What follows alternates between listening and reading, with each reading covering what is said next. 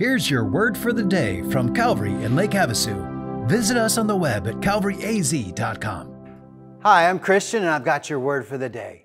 Have you ever experienced something extremely difficult or gone through an excruciatingly painful time in your life?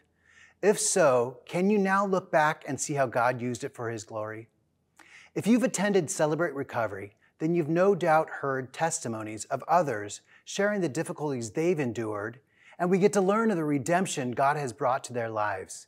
It's awesome. It's one of my favorite things about this church community, hearing the stories of life change and people's love and dependence on Christ. It's great when we get to look back and recall those difficult times and recognize that God was with us in the midst of our trials.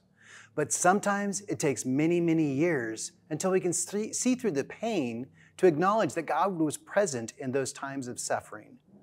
One of the Apostle Paul's remarkable qualities was his ability to see God's work in his present suffering.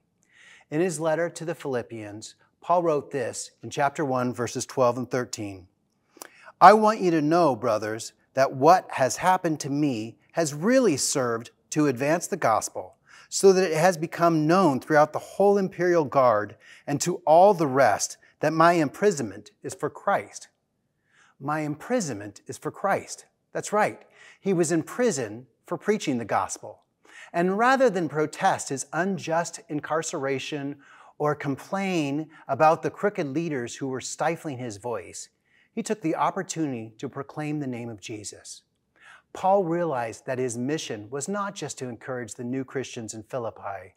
He recognized that his life was a mission to spread the love of Jesus in every place and situation he found himself in. So today, I encourage you, whether your life is grand and you are thriving, or you're currently experiencing difficulty, keep your eyes on your Heavenly Father and realize that He will see you through this. Take every opportunity to declare His goodness and point others to Him. God bless.